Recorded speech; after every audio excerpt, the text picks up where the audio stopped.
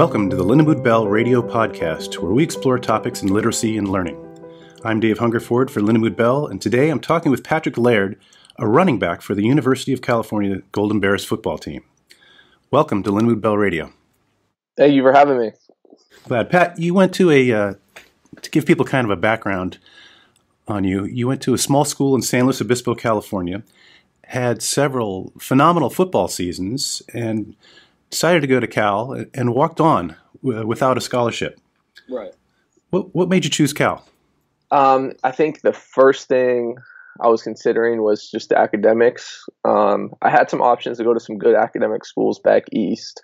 My brother played football at Cornell, and then I had a good senior year, and my coaches thought maybe I could play at a higher level, so they sent my film out to some colleges. But I said just restrict it to good academic schools. And when I got the walk-on spot at Cal, I Googled where their business program lined up, and it's one of the best in the country. And so that was pretty much my decision. But then also I thought it would be fun, and it would be a great challenge to try to play at a higher level and play in one of the Power 5 conferences. So that was kind of the idea behind my decision. And what was the ramp up academically from high school to a big school that has such a great academic reputation, such as Cal? Yeah. I went to Mission Prep in San Luis Obispo, and it's actually, Mission I thought prepared me pretty well compared to some of my peers. There is a big learning curve, and in Berkeley is kind of well known for kind of throwing all the students into the fire, and for the ones that are able to handle it, they learn a lot. And so there was a challenge, but I think I had a good base just with my high school education, and then both my parents are well educated, and they kind of laid a good foundation for myself. Great. And in terms of football, last year, which was your third year playing, you had really a breakout season. You had 9 touchdowns, over 300 receiving yards, over 1,100 rushing yards. You were awarded a scholarship. What changed for you football-wise? I just think it was kind of the culmination of a couple years of hard work, and then it was just the opportunity. We had a new coaching staff come in last spring, so this is we've had them for just over a year now. So it was our first season with them. So that we had some fresh eyes come in, and they saw that I was a good football player, capable of playing, and then I kind of made my way into the rotation, and then just kind of got the opportunity last year. But yeah, no, it wasn't much that changed in my work ethic. It was just kind of the opportunity, and I always thought I could do something on the field, and so when I got the chance, I just I made it worth it. Well, you got to score a lot of touchdowns. I saw that you had one previous to last year, and then last year you had 9 touchdowns. People may be wondering why we're talking to a football player on a literacy podcast. One of the touchdowns I saw early in the season, you had a unique touchdown celebration. Maybe you can describe that for us. Yeah, so it's just a couple times last season when I went into the end zone, I'd throw the ball to the ref, and then I would put my hands together and open them up just like I was reading a book. And a couple times I took it off the shelf, or I pretended to turn some pages, or I'd hand out some books to my linemen. That was the touchdown celebration. There it is. That's the segue between the football player and the literacy piece. Yeah. What inspired you to do that?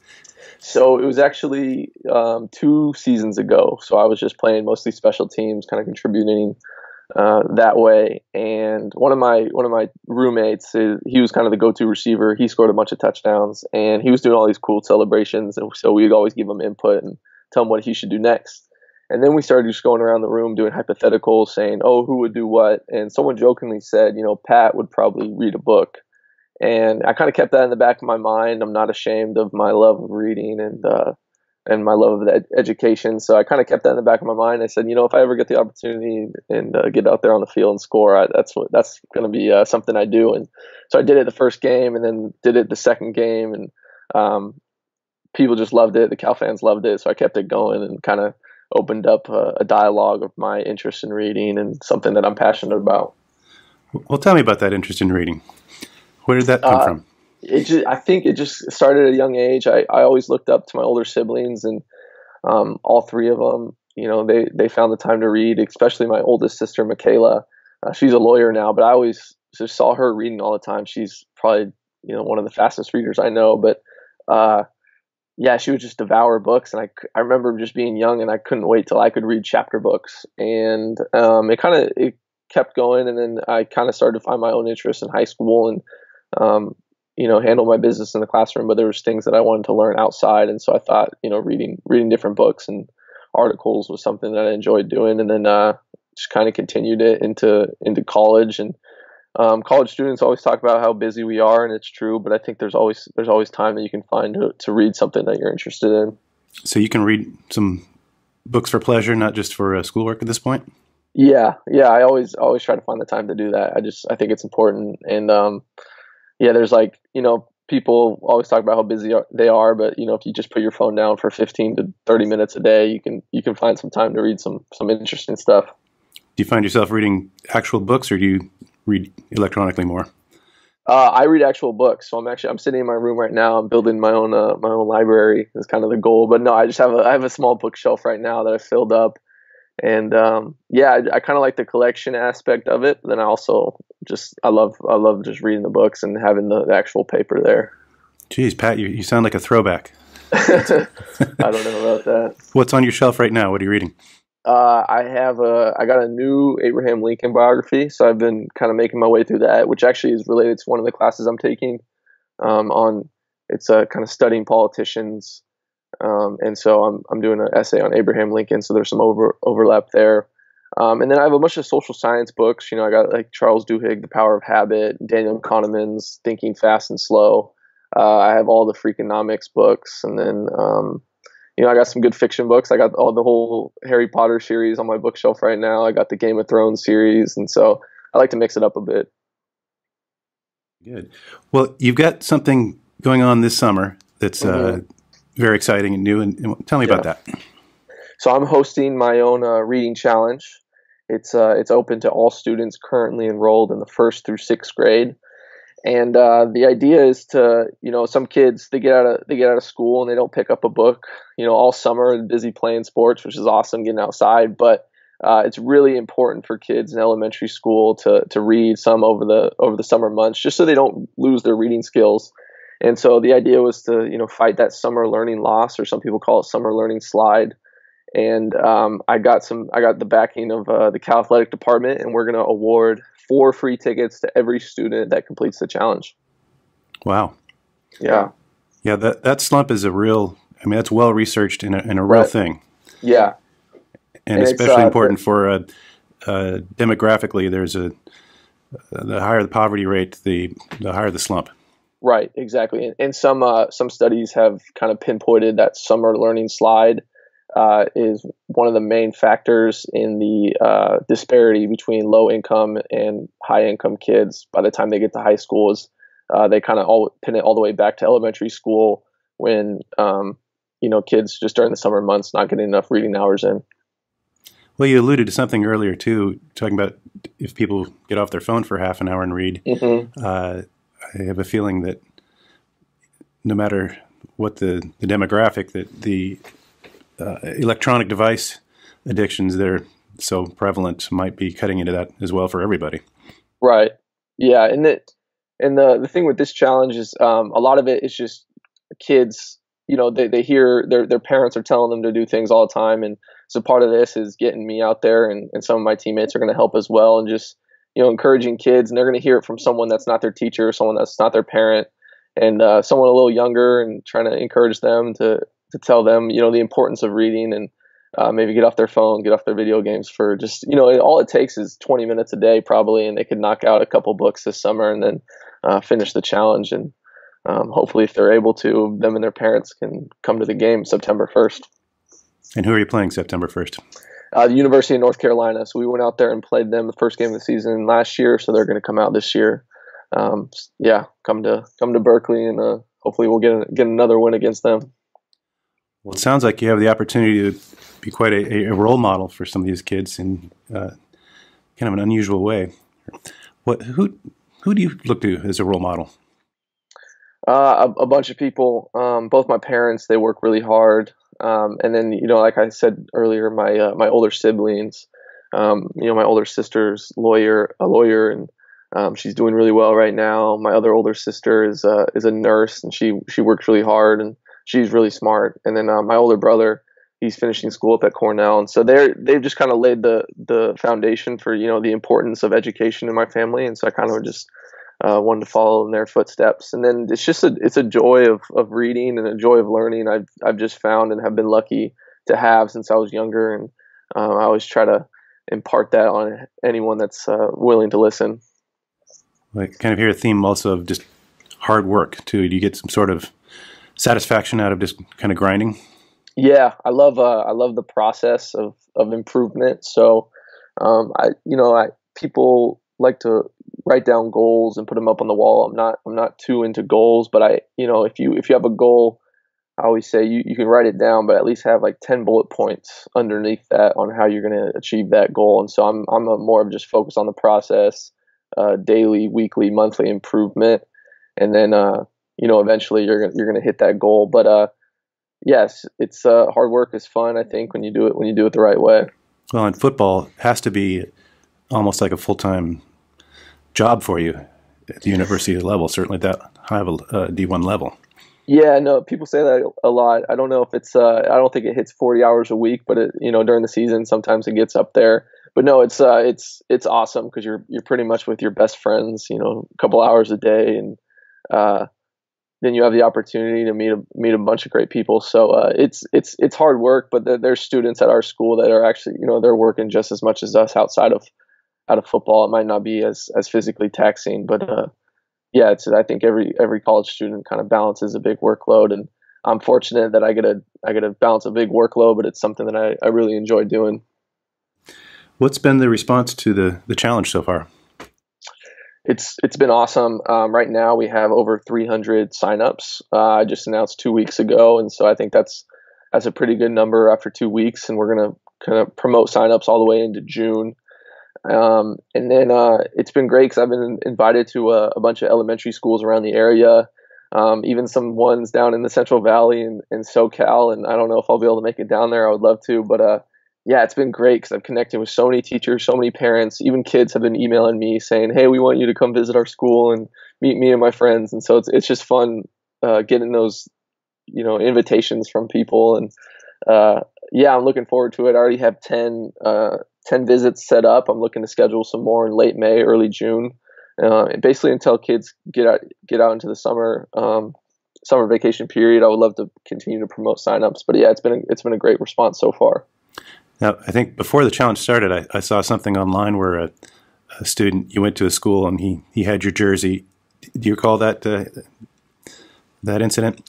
Yeah, so that was last semester during the season.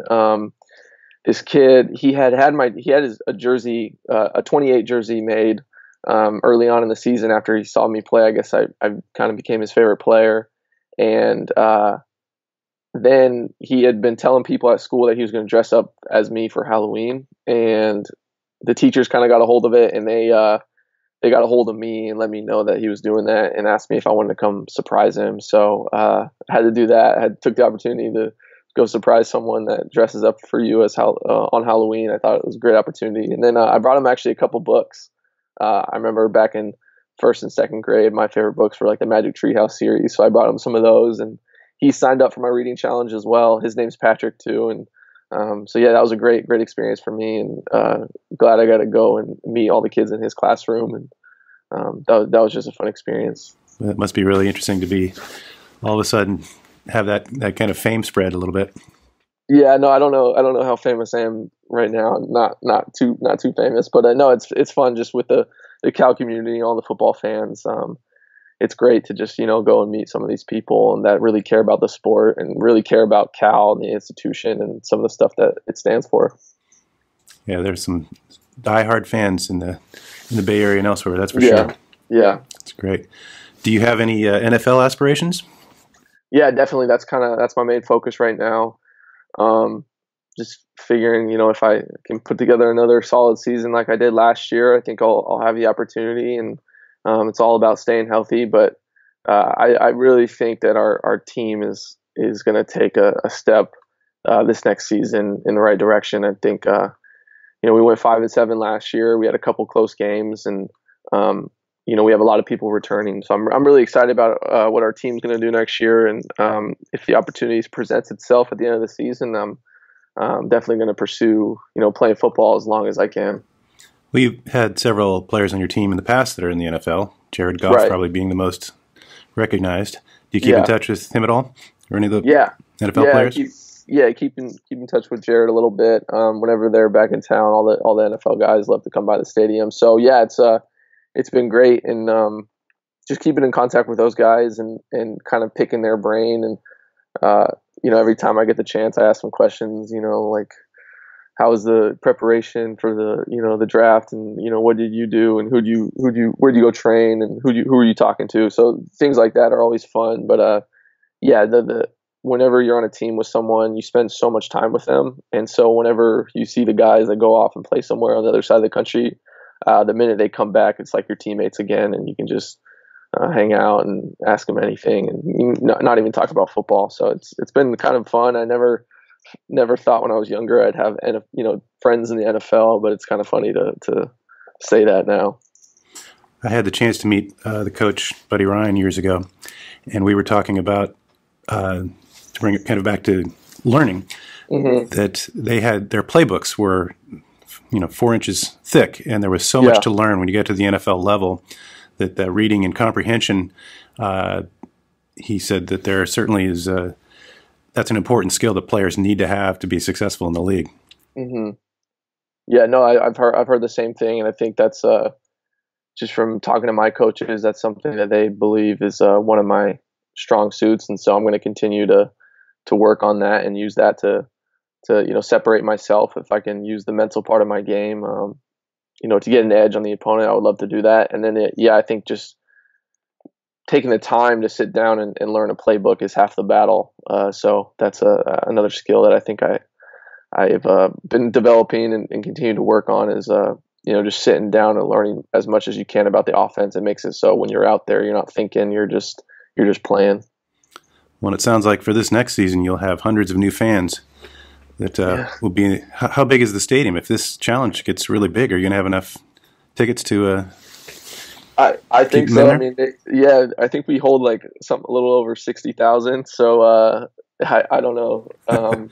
Right now we have 300 signed up. If everyone comes, that's just just over 1,200 tickets. So that'll be a good problem to have. Yeah, no, it's a good problem to have, and I don't know if we had any sellouts last year, so maybe we can get this reading challenge going and hopefully get the stadium full. Well, where can people find out more about the reading challenge? So you can go on my website, walkonthenrun.com, and that's going to have some information about myself, but most importantly, it's going to have a link to the reading challenge and where you can sign up. And you can just, if you put that in the URL, walkonthenrun.com, you'll be able to find everything and be able to sign up or share it with anyone that you think would be interested in the challenge. Great. Walk on, then run. Well, that's fantastic, Pat. Thank you so much for meeting with us today. Yeah, well, I appreciate you guys having me, and look forward to continue to promote the challenge and continue to kind of spread the joy of learning to everyone out there. That's great. Have a great season. Thank you. Well, and thank you for listening to the Lindamood-Bell Radio Podcast. Find more episodes and subscribe wherever you get your podcasts, and follow Lindamood-Bell on Twitter at Lindamood-Bell or on Facebook and YouTube. We are Lindamood-Bell Learning Processes.